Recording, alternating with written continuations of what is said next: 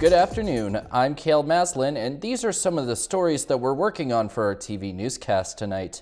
A major junior hockey tournament will be starting up in Terrace on this upcoming Sunday. Health Canada is warning of 2 types of child's medicine due to them having an unapproved drug.